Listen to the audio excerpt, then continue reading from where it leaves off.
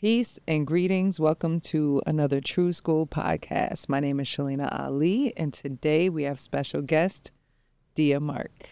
Hi, Diya. Hi.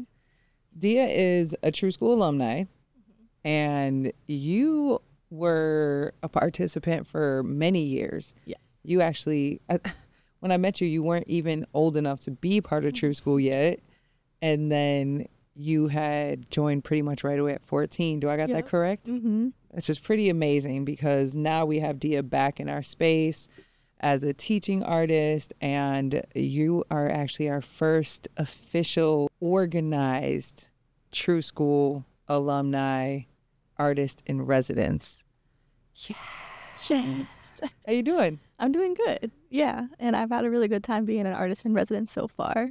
It's been nice to come in, work on my stuff, work on True School stuff, and just chill in the space and collaborate with people. That's really great. Yeah. We love having you here for sure. What's a memory, a True School memory from being a young teenage participant that you have? Who do you remember? What do you remember? Like, what was the vibe back then? My knee-jerk reaction to that question is I was here as a visual arts and a video production student.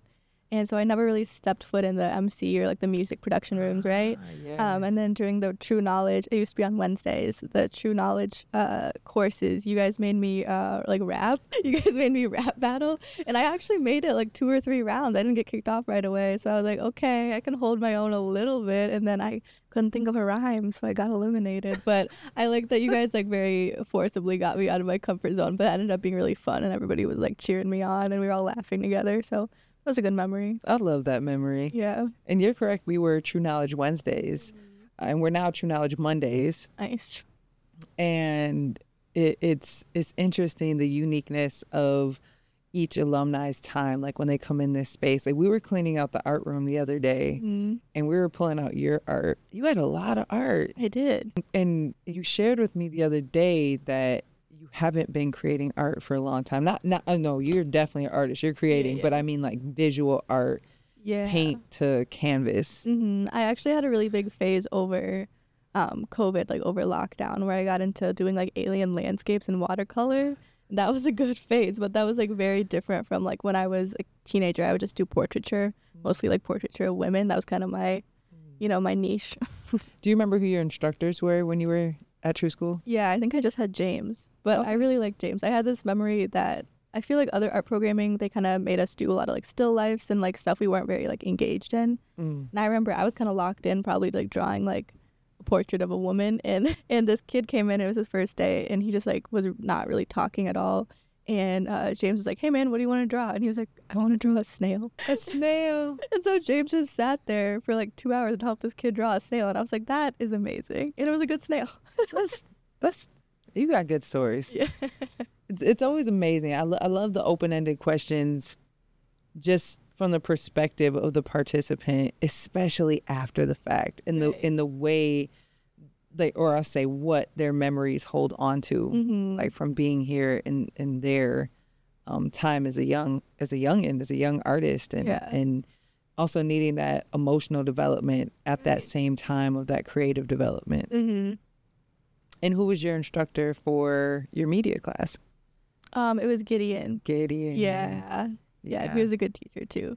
And this is the class you're now teaching. Yes. Yeah. That's amazing. I think that's most impressive is I'm kind of intimidated by teaching the kids editing because that's a little more like intensive. You kind of just have to like sit there and learn it.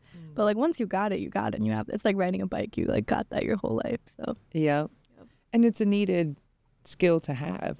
If, and that's one of the things, one of the things we want to do is not look at young people as kids who are coming to play. Yeah. Like they're coming determined to learn something. Yeah. And if they get the proper guidance, that will help them determine later on if they want to make this a career or if it's just something that they reminisce on, that's up to them. But our responsibility at True School is to provide that high level technical information to make it fun, to make it relevant to what they're interested in, and then trust the process from there, because then you have a whole young human who has to figure out the rest and determine what that means to them. And for you, it has turned into a career. So let's talk about you as a filmmaker. Oh my gosh, where do I start? Where do we start? What's the first finished product that you like were just like, I did that? I would say my first finished project that I was like really proud of was my senior project at UWM. That was like a horror movie that was like very feminist and had like a queer protagonist. And it was like very like cool lighting, and I was just like very proud of it that I had like made this thing that I was like, yeah, I was very proud of it. How difficult was it? It was hard. I had, well, my my actress, I met her on this photo shoot for like a vintage clothing store that we did. She was the model and I was taking photos, and she was in this like sheer dress, and it was like 30 degrees outside and windy. And she was in this sheer dress for like an hour, and I was just snapping pictures, and she was like just doing like her model like poses really well, and I could tell that she was cold as hell, but she did not like, I don't know, she didn't complain at all. And then when she applied to be in my film, I was like, oh, she can handle her stuff, you know? Oh, that's great. Yeah. In your film, did you write a script for that? Yeah, I wrote a script really fast, actually, in like a month, because I wanted to have it ready to go for when I wanted to shoot, because your senior project, you have a year to do it, like 2 semesters. So what you're saying is you spent less time writing the script and a whole lot more time creating the film. Yep. Did it just happen that way, or did you already understand that the heavy lifting was going to be on the filming and editing aspects? Yeah, I knew that I didn't want it to be a rush to shoot, especially. I wanted it to be like, I knew I wanted like dynamic lighting, and I wanted like good performances and like art direction, like the backgrounds, how everything looks. And I wanted it to be very like visually striking, and I knew that we couldn't rush that. How many different actors did you have for that film? I only had like 3 main actors, and then I had about like 5 people be like dead bodies, which like shout out to them. I actually had a funny story. My friend was like laying on the ground with like fake guts on him, and we had him out, and it was winter, and he was just like laying on gravel. And so at some point somebody gave him a neck pillow that they found in my car, and we got some great shots of like people crawling away doing amazing acting. And then somebody was like, Diya, he's had the neck pillow for like 3 shots. So we had to go take that off the dead body. So what is the difference between finding your main actors and finding like the extras, or, you know, the people who are just kind of complementing or creating the scene on the side? I definitely put more thought into casting the main people, obviously. I really look for people that can take direction really well. So if they're doing one thing, that's their instinct, I can be like, actually, can you try this other thing? And that's like more important than having someone who like does it really well the first time, I guess, is someone who can like change and adapt as they go along. So that's one thing I look for. And then for extras, I often like end up casting like friends and acquaintances, because I like filling out the world with like people I know, because like, you know, that's my world. Yeah. Adds a little fun, predictability. Yeah, and then my friends love to be like, my friend Mia, who was one of the dead bodies, was like, oh yeah, I put this on at Christmas, and my mom and grandma thought it was hilarious that I was like, they were like, you did such a good job being a dead body. And that's very like heartwarming to me. Do you tend to find that when you ask people that they are receptive to supporting you? Yeah, they are. And I think people also love to like be on screen, especially for something fun like a horror movie, that I'm like, yeah, I'm gonna splash you in blood, and you're gonna be like really uncomfortable for 30 minutes, and then you're gonna be in a movie forever, you know. Do you have any friends or people that have done multiple projects with you? Yeah, my best friend Kat, actually, we joke that she's typecast, because one of my old roommates was also a film major, and we would always cast her as like a dancing woman at a party. So she's in like 5 different projects just as a woman, like, you know, dancing her head off. Oh, that's amazing. Yeah. It's a good typecast. Yeah. Okay, and so we have the first project. How many projects have you done since? Because you're still young in your career. Yeah. And I know that you just finished something pretty amazing, and I want to lead up to that, because even though you have this project that, I mean, it's still coming out. The world has not seen it yet. Yeah. It does not take the shine away from all that you have accomplished. So was there more projects after the horror film? After the horror film, I took a rest for a little bit. I think, was that the summer? Yeah, I think that was the summer I went to Europe and with my friend. I had some, because I feel like you have to like experience things in order to like start writing the next thing. And then I started writing Rearview Mirror, which is my new project right after that. And that took form that next September after I graduated, I believe. So that is this project. Yeah. Okay. But I did say my senior project was the first thing I was proud of, but I did make like plenty of projects before that. I just wasn't super like excited about them in the same way. And there were a lot of me being in front of the camera and behind the camera, and then running and like turning the camera on and running and adjusting the lights, and it was like very stressful. It's actually like less stressful to have a bunch of people helping you. Lesson learned. Yeah. Lesson learned. I do remember you doing a screening here at TRUE Skool, and it was a very personal video. Do you remember which one that was? Oh, it was called Daisy Girl, maybe? It was me. Daisy Girl. Yes. That was one of the was. first projects I made in film school, actually. And we watched a lot of like personal, like essayistic, like diary films. And I was like, I'm going to talk about me being biracial and growing up in Illinois and like kind of the middle of nowhere. Yeah. And yeah, I had an easier time than most. I actually had a friend, like one of my besties when I was a child was half Ethiopian, and we really like bonded over that. Yeah. But yeah, I look back on that pretty fondly, even though I like probably wouldn't be as proud of it today. But that was kind of a good, like, I don't know, it was very diaristic, and I think it turned out nice. I was really proud of you for creating something so personal. Yeah. And like that was my first introduction to your like post TRUE Skool creative contributions to the world. And I was just like, wow, I have half Daisy in common. And so it gave me such a flashback to my own relationship with my father and how that has shown up culturally in my life.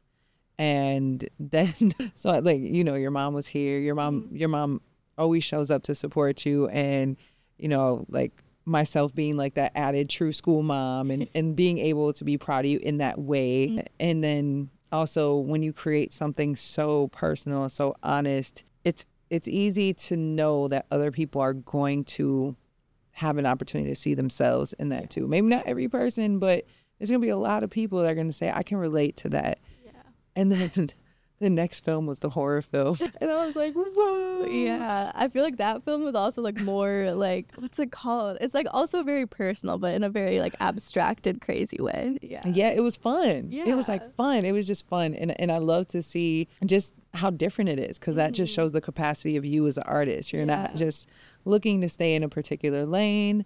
And, you know, then to jump into Rearview Mirror. Is that the official way you say the title? Yeah. Okay. To Rearview Mirror, and I was one of those people you called on. How'd that end up happening? So to those who don't know, Shalina plays Rico's mom, which is one of the main characters' mothers in my film Rearview Mirror. And me and Austin were trying to brainstorm. We were like, we need like a young, hot, cool mom who's like, who's like kind of cool with her son being a, you know, outside of the law a little bit, but is like very protective of her kids. And we were also like, oh, who won't be offended at like being asked to be a mom in a film? And we were like, oh, what if we got Shalina? Because me and Austin, this one of the leads, met at TRUE Skool, so we'd known Shalina for years. But that was a very natural conclusion we came to. So I like texted you as soon as we thought of it. That was so awesome. It was the hottest day ever. Yeah. And it was like Mexican mom, cook, Spanish speaking. I was like, oh boy. I don't speak Spanish. Yeah, you did Not great. a lot. I actually polled a bunch of people after we shot that. I was like, can you tell he doesn't speak Spanish super well? And everybody was like, no, she did a great job. So that's awesome. But so like just pulling up to a house and then having like it was a real set. The way you guys did it, and there was a script, and I was like, wow, now this is different yet from what I've seen from your work. So that was really exciting to see you do like a film. Yeah. How that I don't know, how was that process for you as far as writing the script? How did that differ from the first one that you talked about like rushing through? I think that this one kind of like flowed out of me more naturally, is that I had been like stewing on this idea for a while, and I'd been wanting to do like a road trip with a lot of like, you know, like I love like a slow burn romance. That's like one of my favorite tropes, and so I wanted to include that. And then I also wanted to have some like personal, like me leaving a bad relationship and like what that looks like, and like meeting the next person after that, and like so a lot of that I projected onto this film. But yeah, I feel like this was a more natural progression, whereas my last film, the horror film, I knew that like I wanted this like traumatic stuff to happen to her, the horror element, and then I wanted her to run away, but I didn't know how to bring her back, and so I kind of had to like stew on that and figure that out for a while. I had a good writer's block. And then this one, yeah, it just came more naturally. And then I wanted like the twist of, I won't tell you the twist. Yes, we can't. No spoilers. Did your lead actors influence what ended up on the screen at all? Yeah, for sure. So I think I projected myself a lot more onto Mina, the main character, and I think that the character Rico, who is like the romantic lead, wasn't as fleshed out. And when we went to the Dells for one of our shoot days, where we have really good locations, we have this like crazy whale coming out of a pool, we have this like gas station with a dinosaur in it. So we drove to the Dells in this old car from '95, and it was gonna die on us at any moment. I was gonna say, did you guys feel safe? No. So I had Austin drive. So it was me and Austin and the camera in this car, and the owner of the car said, "Do not go above 45 or 50." And so it took us a really long time to get to the Dells. And so we were just talking shop. We were talking about the character, and I was also asking him, like, I wrote this character as Latino, but I'm not Latino. And so he kind of had some like cultural insight to that. Like there's a part of the movie that the main character Mina orders chicken tacos, and he's like, "That's some baby food. Like, who orders chicken tacos?" And so it was stuff like that. And so I am very appreciative that he like brought that to the character, some like cultural insight, and he also helped me flesh out the character and think of the character Rico as more human and not just somebody who had like wronged Mina in a way. Totally. And how did Mina end up becoming a main actress? Isabel, my actress, I met at like my housewarming party. She was a filmmaker friend's best friend who had also appeared in some of her other films, and she had a couple of funny stories that she was like, "Yeah, my friend Hannah had me smoke a whole pack of cigarettes in a cemetery, like all night." And I was gosh. Okay, so you've been through the ringer. So this was not her first acting? No, not her first acting thing. Yeah. She was professional as possible, yeah, so I'm not surprised, job, but also... But she kept being like, "Oh, I'm not a real actress. I've just been in a ton of like student films." And I was like, "You're a real actress. Don't undersell yourself." But yeah, I feel like she brought good, like, cool girl energy to it. I feel like I'm like a big softie, and I feel like she brought like her own thing to the role. So it wasn't just like self-insert of the author. So I thought that was very valuable too.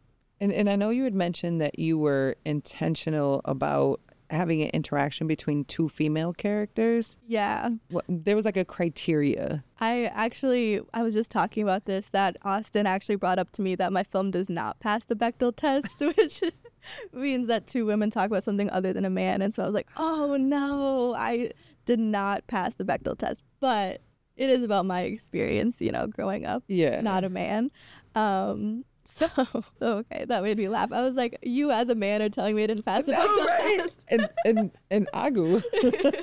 Go Agu. But I did have a conversation between the two female characters, the two lead roles. But there's a moment that they talk outside the party, these two women who end up kind of being in opposition to each other. And I wanted that like kind of humanizing moment, because I feel like when you have conflict with another woman, especially like over a guy or something, you tend to like dehumanize them and be like, "Oh, she sucks anyway," or "She's not as pretty as me," or whatever. But I just like wanted this conversation between these two women to be like, "Oh, they're both like chill girls who in other circumstances might have gotten along," and like, they do get along, and they're both like smart, real women. Which is usually the case. Yeah, it is usually the case. Usually. I just wanted that like little moment of them getting along and being like, having some solidarity for 1 second. Were there any other themes that you felt like were really important be represented in that film? I think I just wanted to show a good portrait of like growing up in Milwaukee, with like the locations and the way that Rico talks and like the family moments, that kind of thing. And I wanted to show, I feel like a big theme is like, I've talked about this before, but the coming of age story of the young adult and like finding out who you are after a bad breakup, especially, that's like kind of its own coming of age, because you're like, who am I when I'm on my own, We were having a conversation about the fact that it is a relationship story. So, and like, how was it having the chemistry between everyone on set and then between the main characters in that process? We shot the film kind of chronologically, so like kind of in order, which often in movies they don't do, but it is like a road trip movie, and so like the first day was like the first day when Rico picks up Mina from the side of the road. And it was just funny because like as we went on through shooting, like me and the actors and the other people, I had a sound guy and a PA sometimes, and then my assistant director, and we were all kind of getting to know each other, and I feel like you could see the chemistry and like the like friendliness just like build between all of us as it went on. And I feel like even like the camera, like I got more comfortable like getting in their space and being like, move your freaking arm so I can get the camera here, you know, and like that kind of attitude. And so I feel like you can kind of visually tell that we were like getting more comfortable with each other. But I thought it was kind of funny that the lead two like didn't have any chemistry in real life. So we laughed about that because it was like as soon as we cut, they were like, all right, get away from me. I mean, they were like perfectly friendly. Real life acting here. It was really good acting, exactly. So what is, and it kind of sounds like there was a lot of learning lessons for you. The next time you go into a project, you're going to be more comfortable. You're going to have a different understanding. Yeah. And you're going to be able to jump in differently, which then opens up the doors to learn new things and figure out what else you need to grow into or get good at. What are you thinking about? What's next? I think for my next project, I just finished writing a script. I'm going to work on that sometime in the future. But I think my next project, I want to dive back into the really like stylized lighting and like put a lot of like intentionality into the backdrops and the costumes and all that sort of thing. Because Rearview Mirror, like I love this project so much, but it was a lot of like run and gun. We were like outside, we were in a car. It was like 97 degrees, and there was it was the hottest day ever. The day we filmed. Yeah. Like I didn't even want to put makeup on. I was like, oh no, how this is gonna stay here. But yeah, the struggle was real. One of the days that we shot the pool scene, we were in this motel, and as soon as we cut, I was like, I'm getting in the pool, like let's lock away the camera, and I'm getting in the pool, and like that was a fun like bonding moment too, is that we were all just like swimming together in the Dells. That's cool. Yeah.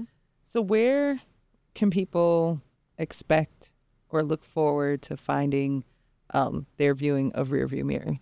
Well, you can follow me on Instagram at Diya Gitanjali, which is DIYAGITANJALI. And I will be posting updates there. I don't have any confirmed screenings yet, but I'm hoping to put some up in the next couple of months.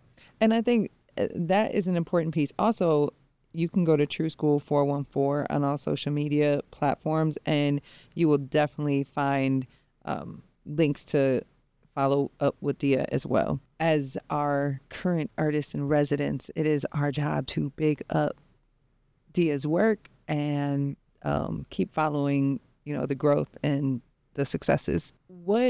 You have this product now, and, I know I jumped to asking you about the next project, but really the extension of having this movie is, what does that work look like to be able to like get it into where? Like, what are we waiting on? What are your hopes? What private screening, film festivals, like what is this looking like, and how is your approach to figuring that out?